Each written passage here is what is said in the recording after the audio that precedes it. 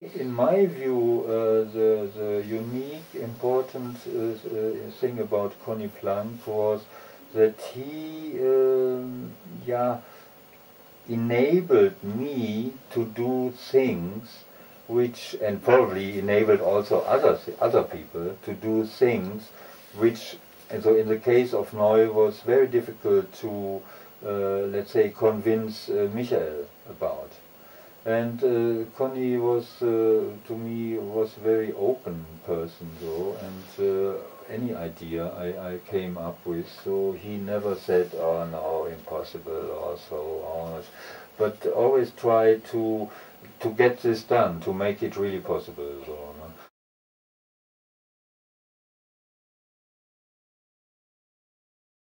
no? The third Neu album, was that the question also?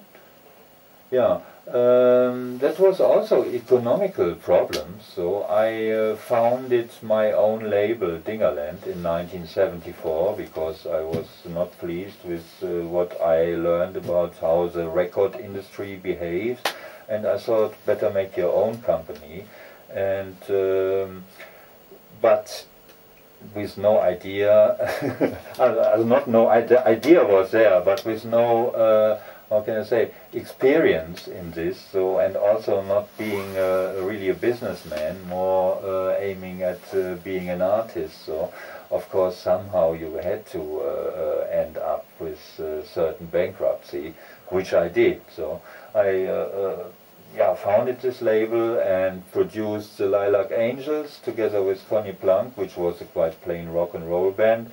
But Neu I couldn't because at that time there was a contract with Brain Records, so we had to make one more record. But to let's say, get into this business, so music business, I thought it was a good idea to found own label. And by the end of the year, which was 74, I had 5,000 LPs of the Lilac Angels standing there, and the industry offered me 8 marks per piece, but I needed 10 marks per piece, so I couldn't close that deal, that gap at that time. So maybe today I would react differently, I can imagine. But at that time I couldn't. So I immediately had 50,000 marks minus. And what could I do in this situation? Yeah, try to convince Michael to come back again to Conny's studio and make the number 3 of the contract, the number 3 album, the Neu album. So, no, the contract was over 3 albums. So, and Michael had no problems with that, and that was in principle the way how the Neu 75 functioned. So after, in principle, we already disbanded, so in 73. So. But so a bit Frank Zappa wise, only in it for the money. Somehow we managed it. Yeah. Okay.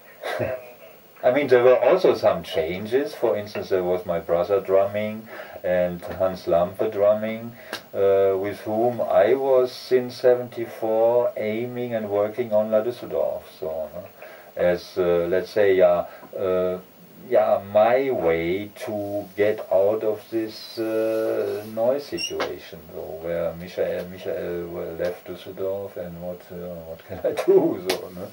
So develop yourself and look for some people, with whom it might be possible to get a bit further than with noise. So.